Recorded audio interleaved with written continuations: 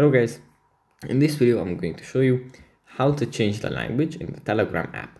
But before that, don't forget to subscribe and leave a comment down below, because at 10,000 subscribers I'm going to show you my whole YouTube revenue statistics and growth strategy. So without further ado, let's just jump right into it. First you have to open up the Telegram app, and here it usually opens up in the chats where we have our conversations. From here you have to swipe to the right, tap on settings, then scroll down, and under the settings sections we find the language.